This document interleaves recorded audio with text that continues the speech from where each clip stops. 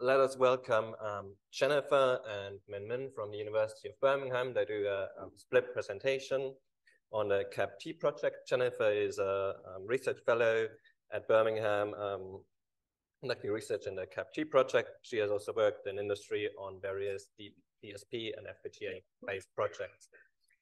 Later, Min will take over the presentation. Min is a postdoc who is currently engaged in the CAP-T project. Stage is yours. Thank you.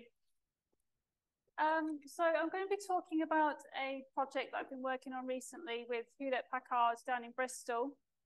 And they were particularly interested in the Cherry RISC-V processor and the Zephyr operating system. So essentially, I've been porting the Zephyr operating system onto the Cherry architecture.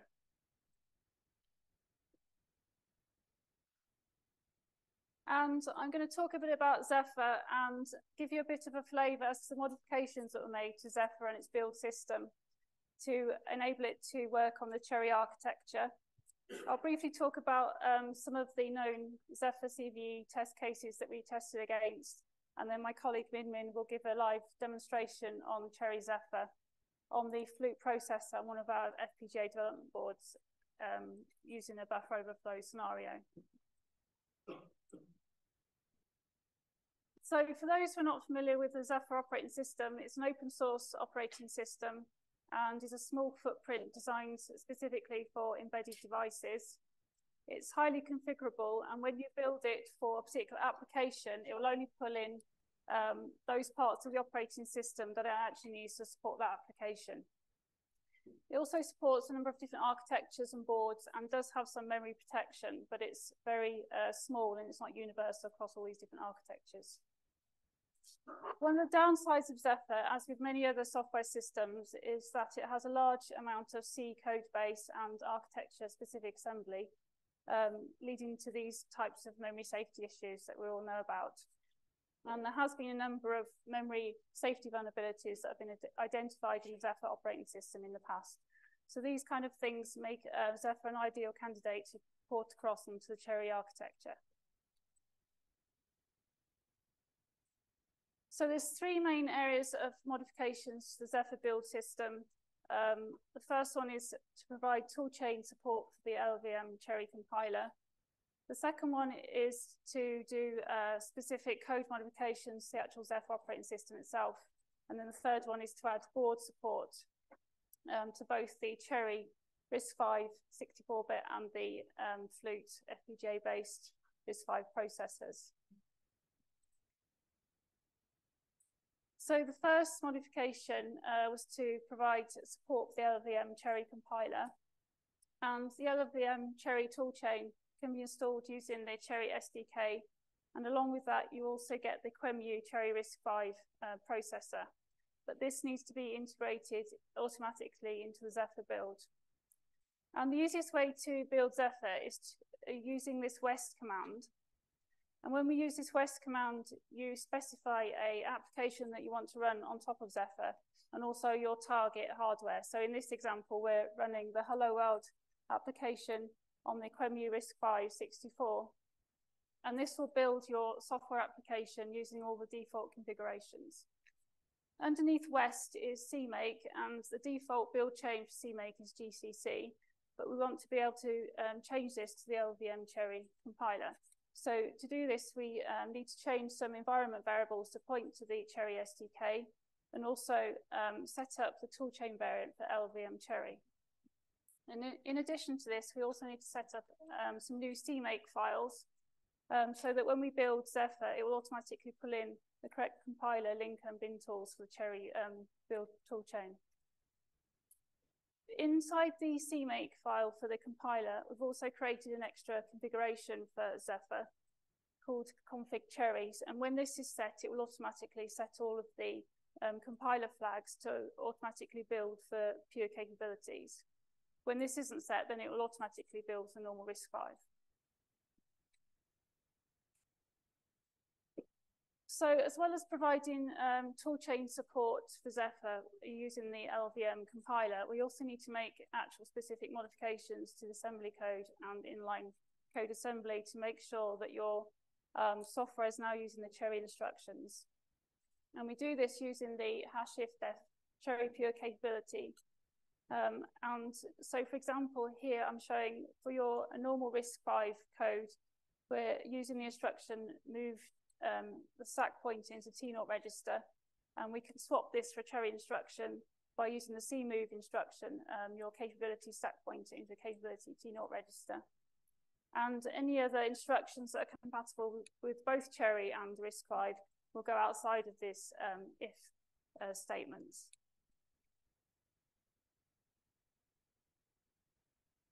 So as well as just swapping instructions from RISC-V to Cherry, you also need to do other slightly more complicated things as well, such as add in alternative macros and alternative defines. So for example, if you're setting specific registers here, so you've got T0, then you need to swap those with the capability registers CT0.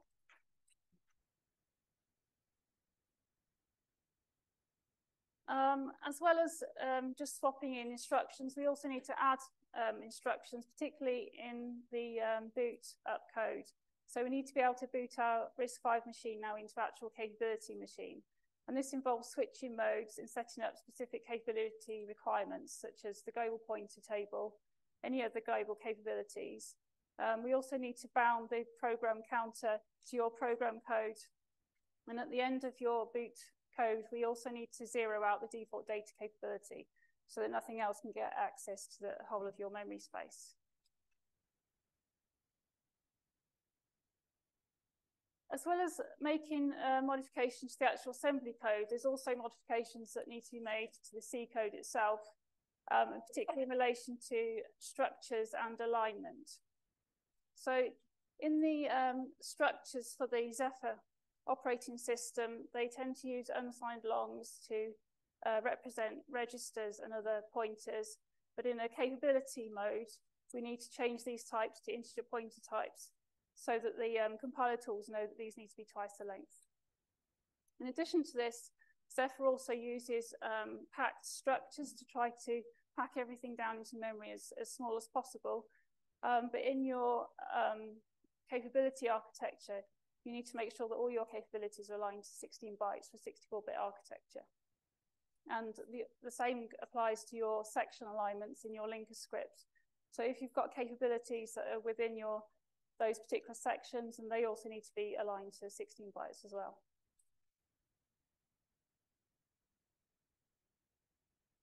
So structures are also used by the assembly code. These are accessed using fixed offsets in the Zephyr system.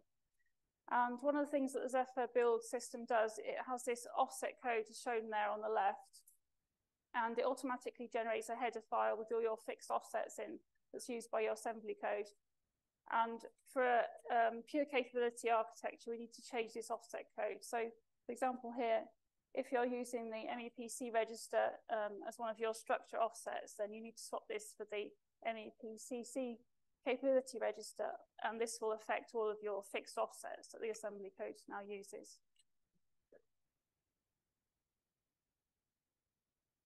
So the Zephyr build process itself involves a multi-step approach. So you've got your input source files, and these are used to build a pre-ELF binary file.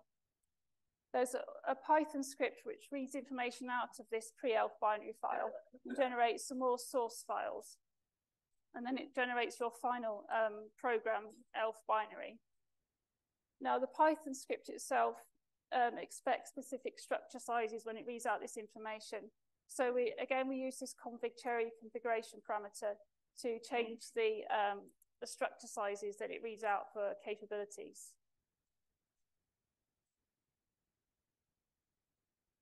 One of the things that the Python script does is that it reads information out of the pre-ELF and generates an interrupt table. So it reads out interrupt function pointers, and these create fixed addresses, and you can't have fixed addresses in the capability architecture.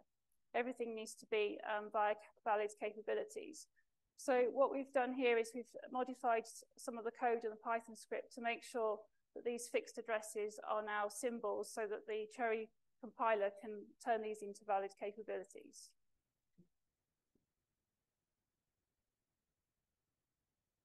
And there's a similar scenario with the device tree mapping. So for each of the software device drivers, they use a base address, which is a fixed base address, to set up their memory mapping. And so we also need to change these into valid capabilities as well.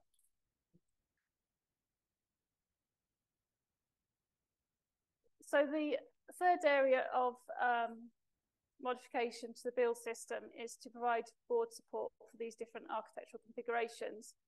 And this involves setting up the build tree structure and the default configurations for each of the architectures.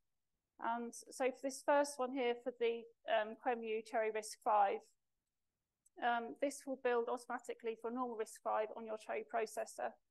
And then the second one down, which is the PureCat one, will build automatically for a pure capability system.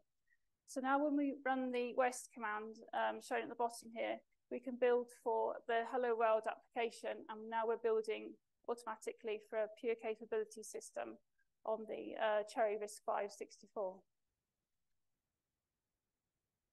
So this is the output of the Hello World running on the Zephyr operating system in pure capability mode.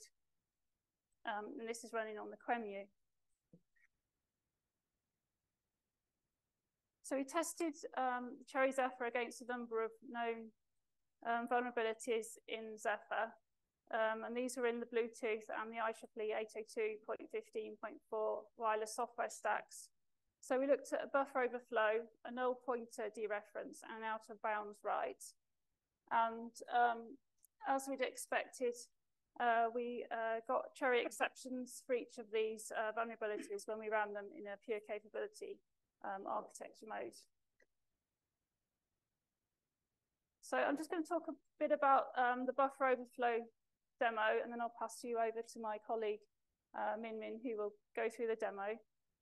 So we've got a buffer overflow, which is running in an application on top of the Zephyr operating system. We've got an input string called print string, which is being copied into a buffer without any string length checks. So we've got three scenarios. The first scenario is we've got normal Zephyr running on normal RISC-V architecture, where the input string doesn't overflow the buffer and it will just run through the demo. Second scenario is that we've got, again, normal Zephyr running on the RISC-V, but this time we're overflowing the overflowing the buffer, and this causes a return address to be overwritten and some attacker code to run. And then the third scenario is we're now running Cherry Zephyr on the Cherry RISC-V, and we're expecting a hardware exception to stop the program. So now I'm going to pass you over to Min Min, who's going to take you through the live demo.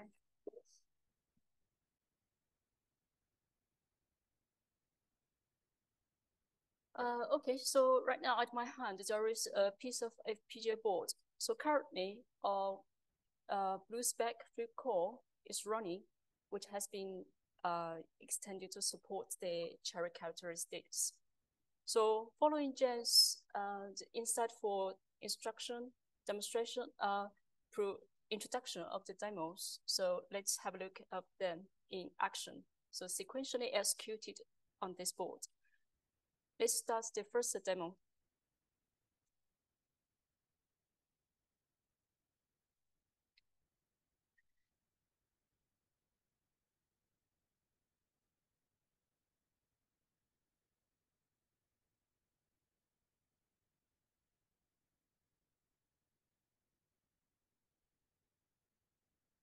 So the first demo showcases that the normal Zephyr operating system with no buffer overflow, we can see that the string is seamlessly transferred into the buffer.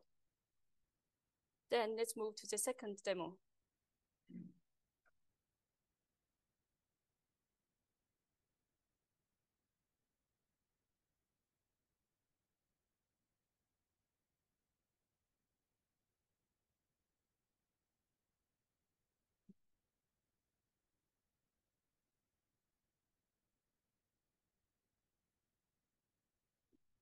So in the second demo is the normal Zephyr operating system with the overflow. We can see that the return address of the function string copy is redirected to an attack code with message showing you have been hacked.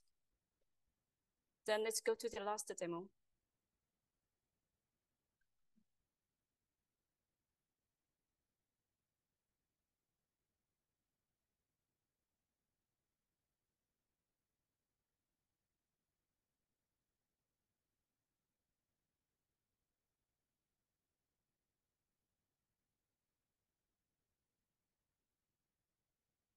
So in the last demo is the Cherry enhanced Zephyr operates under Cherry risk 5.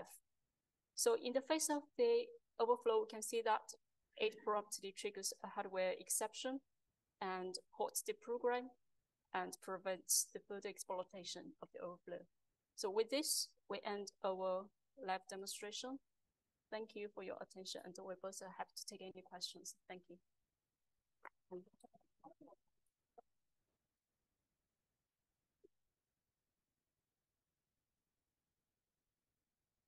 Are there any questions for Jennifer or Min Min?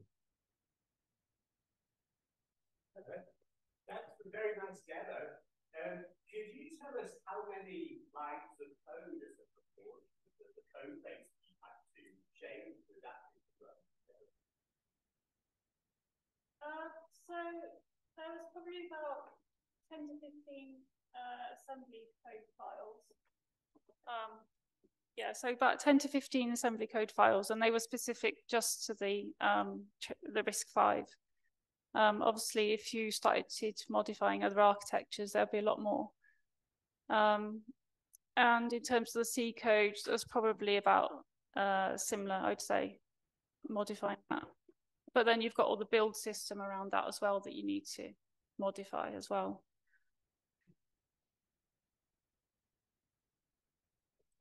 So, I mean, Zephyr itself is quite a small operating system.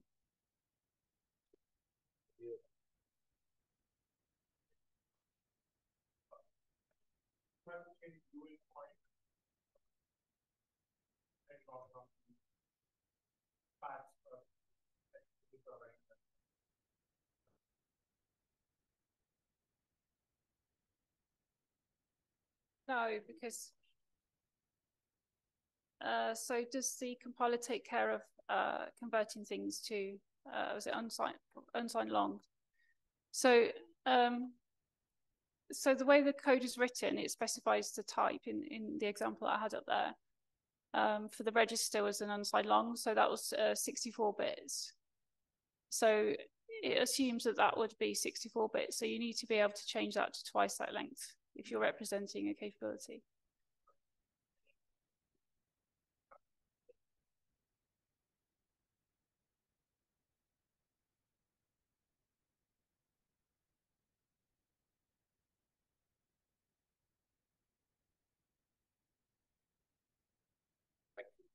Let's thank Jennifer and Min Min again.